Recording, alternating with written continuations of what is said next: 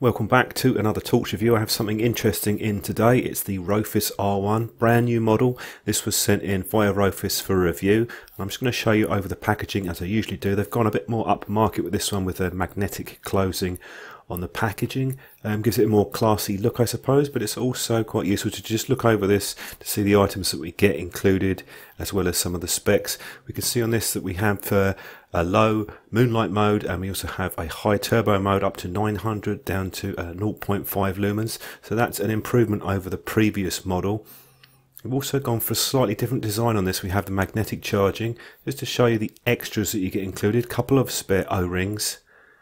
Also have the magnetic charging cable. It's a flat cable and around 50 centimeters in length, gold plated contact, and the wrist strap adjuster. This seems slightly different to previous ones from Rofis. It has a bit more padding on it, not that there's anything wrong with the old one. And onto the headband, silicone mount at the front. We've gone for an army green and bright orange, not my own personal choice of colour, but it looks okay. Note you can also take that off. There is a cutout section on one of the adjusters, so you can unloop the headband if you ever need to change that. Quality on this is good. I'm pleased that they included this in the box. And looking at the torch, we can see quite a compact size. I put the specs on screen for you. Now, the main feature with the Rofis torches has been the swivel head, so that's something which they've redesigned, and they've got quite an interesting look. They've cut out sections on the side. There's the magnetic charging port. Whether that's to increase the surface area, I suspect, rather than adding the sort of grooves and grills that most makers do. Now, the magnetic charging cable just snaps into place. Only downside with these magnetic charging cables is they're all different from different makers, but it gives you an opportunity to charge the battery in the torch without having to take it out. We've got a fairly well recessed button. And this swivel head function, the big standout feature, they've added a stainless steel bezel to that. So you can rotate it around 90 degrees to give you a right angle, and any position in between it will work in as well. And they also say you can use it single-handedly to twist it around, and yes, you can. It's not too much resistance on this. There's enough resistance so that it's not going to move by accident, but you can swivel it around quite easily. So that's handy, single operation, single hand use for that. You can actually just do that. I'm quite pleased that they've refined that. Now this, they've got an XM-L2 U2 LED with a smooth reflector. Note around the edges of the LED it is white rather than the reflector material, so that should diffuse it a bit. You just unscrew it now and take out the protective cover for the battery. This is rated to 700 milliamps an hour, the 16340, same as the CR123A cells. There's your magnet in the base cap. You see the contact point at the top. You can take that magnet out if you don't want that. Now when you put a battery in and screw it up, you can see the battery level indicator comes on, and there's 3 levels with this, so I'm quite pleased to see that feature as well. Comparing it to the older model, which was the TR10, I assume this is a replacement, was a pretty good little torch, but they've actually managed to make this a bit smaller. They've also changed the reflector. They've gone from the textured one to the smooth reflector, so we'll have a look at that later on and see how that performs. Switch design is also different, and the clip as well. The clip did grate a bit on the TR10 when you unscrewed it on the base cap, so they've changed the clip design as well. There's quite a lot of changes to this. You didn't have any way of charging the TR10, you had to take the battery out. Now I'm just going to show you putting it into the head strap. The silicone on this is quite a bit of resistance to it, so it's not going to flop around, and you can leave the clip on. It's going to be easier with the clip off, but either way it will hold firmly, no problem. So what I would suggest with this is angling it down a bit so you can get to the button position, and then twisting the head around to the angle that you want. It's going to be a compromise with a dual use torch like this, but that swivel head mechanism is something which I think is a really good idea. Just show you here, fitted to the head strap. So if you angle it down a bit and then swivel the head around, you'll be able to use it quite perfectly normally as you would do a normal head torch. And indeed, you could always do other things like wrap it around your wrist or attach it to something as well. The swivel head function is the key selling point here. Now, operation very straightforward with this, very much like the Olights that I've used. Single press on, off, push and hold, then release for the power level that you want. There is a moonlight mode. You just push it in and hold it in slightly, and that will come into the moonlight mode. If you continue to hold it, you go into the lockout mode. The only change I'd make here is it would be nice to see, if you are in the lockout mode, if the LED flashed up. Instant access to turbo, you can double press. That's from on and off. And then we can triple press to get into the strobe modes, and then push and hold. And then it will go automatically to the next strobe mode. We have 2 with this particular torch. You can also do a lockout mechanically just by twisting the base cap because the threads are anodized. You can also remove the clip and reverse that around as well. Personally find it's perfectly fine in its standard position. Now comparing it to the S1R Baton, which is another nice torch that I've used quite a lot, it is a bit bigger. Has to be said, they both have magnetic charging in different positions. And once you've swiveled the head around on the Rofis, it's similar in size to the Olight. Pros and cons with both of these torches. They've also gone for a different design with the Olight. They have the optical lens on the front, which sort of gives you a big, wider, diffused spread in the central point. I'm just going to show you the user manual in case you want to have a look through that. I always include this in the video in case you want to reference to any of the points, and this will just guide you through the operation as I've showed you previously myself. So you can always pause that and have a look if you need to. Magnetic base is strong, no problems at all with this. It grips very firmly. And showing you rotating the head around. That's a unique feature to this series of torches, which I think comes into its own both as the magnetic torch and when it's attached as a head torch. That's a very useful feature to have on a torch in my opinion. So no problems with the magnetic base, very good grip on that. This is the weight for you, about 96 grams with all of it included, including the headband, and 3.4 ounces if you prefer imperial. Just a few shots now to show you the torch attached to the headband. Good fit and comfort on this. You're not going to have any problems at all. I was quite pleased overall with the fit and finish with the headband. You can see the different angles there.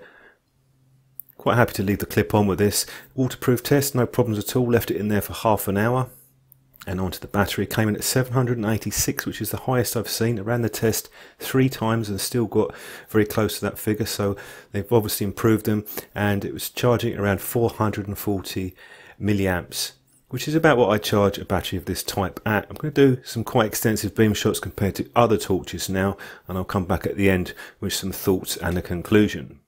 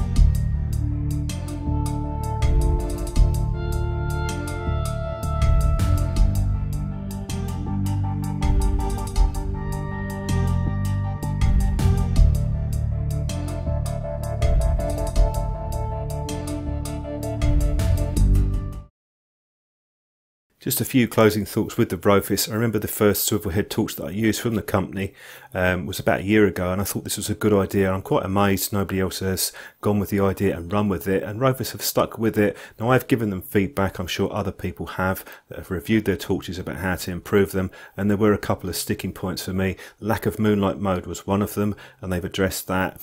And the headband, they were advertising it on their site with the transformer heads, the TR series, and this is the successor to that. So I felt, you know, it was a good idea to just include that in the package. It may put the price up slightly, but it gives users that dual functionality right out of the box. And in most areas, Rofis have done a really good job on this. They've pretty much nailed it as far as the user interface is concerned. Excellent beam output, a bit on the warmer side as well, so if you dislike cool tints, you'll be happy there. Couple of points: would add the reflective strips to the headband. Also prefer to have the mode memory for the moonlight included. Would be nice to have the LED show when it's in lockup, but in every other area I think it's very deserving of praise, and this is pretty close to what I would design if I had the facilities to be able to make a torch. This is pretty close to what I'd be looking for in a torch. So thanks for watching the review. Don't forget to let me know what you think, and I will catch up with you in my next video review.